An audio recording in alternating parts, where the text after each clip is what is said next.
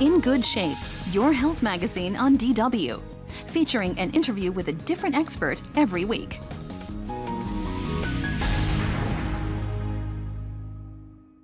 And to talk about osteoporosis, I'm at the Charité in Berlin today with Dr. Felsenberg. He's the chief physician of the Department for Orthopedics, Osteology and Muscle. Right. Thanks for inviting me into your clinic. You're giving an IV line for a patient with osteoporosis? Yes, it's not usual. Most of the patients, they receive pills. But in this case, we need an infusion, because she does not tolerate these pills because of their stomach. How do you diagnose osteoporosis in the first place? In the former times, we are focusing on the bone mineral density measurement and said, well, if this value is minus 2.5, we say osteoporotic bones. Today, these BMD values are only one risk factor, and we need all the other risk factors as well. So other treatments, other diseases, the post-menopausal situation and things like that. If you add all these risk factors, age, gender, and BMD and the risk factors, then we can diagnose osteoporosis. Only after that you will start treatment. They need additional risk factors, and we calculate the risk of fractures for the next 10 years. And if the risk is higher than 30%, then we treat with specific treatments. Women are more prone to get osteoporosis than men. Why is that? Yes, women have the problem with the estrogen. Estrogen starts to act at the beginning of the ovarian function, and then the women have more bone than the muscles will impact, and this additional bone is for lactation and pregnancy. So after this phase of fertility, they are losing their estrogen, and then this goes down fast. Within a couple of years, they lose the additional bone very fast, and they have sometimes some strange situation with the structure of the bones. And women have less muscle forces. And the muscle force is important for the density of the bone? Yes, for the strength of the bone, the muscle force is important to have an impact, to have a strain. We say strain is a deformation of the bone. If you increase the muscle forces, the strain is greater, and adapted to the strain, to the amount of strain, the bone is formatting or is losing. And this is why men are less prone to get osteoporosis, because we do have more muscles. Yes. Yeah. Okay. Yeah. Not everyone. Additionally. But men do get osteoporosis though. Yes, men do get osteoporosis. A quarter of all osteoporotic patients are males. And this is because of different diseases, pulmonary diseases, diabetes, for instance, diseases of less testosterone and things like that. Okay, we got a viewer question from Australia. Imogen Pryke wants to know if there is any medication which can harden the bone after you develop osteoporosis. Most of the medications we are using today are hardening the bones, because they have one effect is anti-resorptive. They stop the loss of the bone. And in the time where they stop this loss, the bone becomes harder because there is a higher mineralization. And on the other side, of course, there are some compounds existing with which you have osteoanabolic. So anabolic effect on the bones. You have more bone, new bone, and this is the best way to treat, but we have to inject day by day, like an insulin injection. And well, for 2 years it is okay, but not longer. And we got a viewer question concerning exercise from Clara Diaz Alves from Brazil. She wants to know if sport and exercise could actually hurt your bones if you suffer from osteoporosis. It depends what kind of sports you are doing.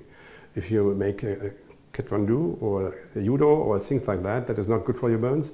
But you need some exercise which are strengthening your muscles. And the muscle is very important for stimulate the bones to grow and to become more stiff and more strength. And you need dynamic movements. So stair walking or walking in the mountains. And here in your clinic you developed a special machine. It's called the Galilean System. And what do you do with this machine? You simulate sports? No, we don't simulate sports, but we simulate walking. Okay. Walking means the movement for walking is very important, and you have to harmonize your walking activities. And with this system, you can organize the activities of the muscles. You can coordinate your muscles again. Mostly, if you have pain, you have discoordinated muscles. So they are working not together, they are working against each other. And with this, you have a cramp, and that is painful. And with this system, you can really organize a new coordination of these muscles. But in many health clubs, you can find vibration machines that claim to do the exact thing. So why do I have to come to your clinic? Well, vibration is not vibration, and it is not the effect is not to have a vibrating system. It is the effect that you have to coordinate muscles. That is a side alternative movement of this board, and that is the principle basic on this intervention. And I can't just do it with a walk? Yes, if you want to walk, you have to walk very fast. And I have developed the sequential power walking. That means not with sticks, but without sticks. That you go very fast for 100 meters, okay, and then you go slowly for next 100 meters, and then you go very fast again. So this is very effective on muscle force and muscle power. Let's talk a bit about nutrition, or first about the supplement of parts of nutrition, about vitamin D. Everybody's talking nowadays about vitamin D. What role does it play in osteoporosis? Vitamin D is really very important. There is a hype, but I think this hype is of interest and important, because vitamin D deficiency has an effect on a couple of different organ systems. First, you need vitamin D for the resorption of calcium. Second, the muscles need vitamin D because there are a lot of vitamin D receptors in the muscles, and therefore if you have less vitamin D, you have weak muscles, and the risk of fall is increasing with that. And all other different organs have thousands and millions of vitamin D receptors, and therefore vitamin D is important for not only bone and muscle, but for other organs as well. So what about the role of general nutrition, about calcium levels, about drinking milk? Yes, it's very important to take care that you have enough calcium per day. Milk products are very important, of course. But if you have a lactose intolerance or some diseases or short bowel, then you need additional calcium. And this additional calcium should not take by a pill. You should take it by mineral water or by selecting your foods. So you need about 1,000 milligram calcium per day. And this is very easy to take. So only in specific cases you have to add some calcium pills, but this is only specific diseases. Eyjolfur Berg-Svensson from Iceland wants to know if drinking coffee could harm your bones. And he's drinking 5 big cups of coffee per day. 4 to 5 cups of coffee per day, I think it's not really a problem.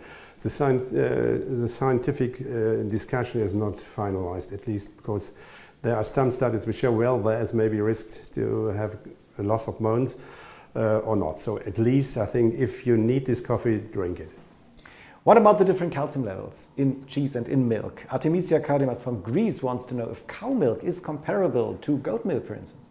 Concerning the calcium content, I think these different milk sources are very comparable. So if somebody prefers sheep milk or goat milk, I think that is very good. So at least it is important, not only for the calcium, it is important for the proteins as well. Okay. Thanks so much for inviting me today into your clinic, Dr. Felsenberg.